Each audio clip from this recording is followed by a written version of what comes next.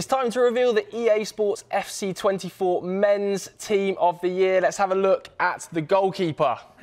Of course, it is Alisson Becker, who kept more clean sheets than any other goalkeeper in 2023 in the Premier League. Let's have a look at the back four.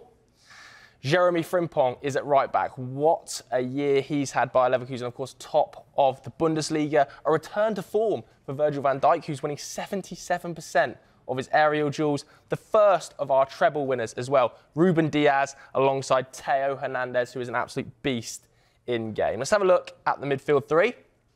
Jude Bellingham makes it. Of course he does. 74% of men's team votes Jude Bellingham was in. Rodri and Kevin De Bruyne make up the other two midfielders. Rodri, who became arguably Manchester City's most important player. And despite the injury problems, KDB does sneak in. Let's have a look at the front three.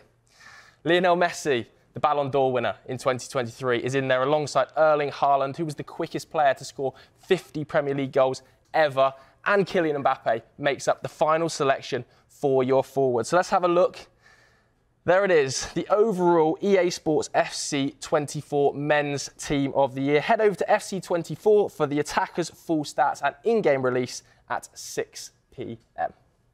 Team of the Year.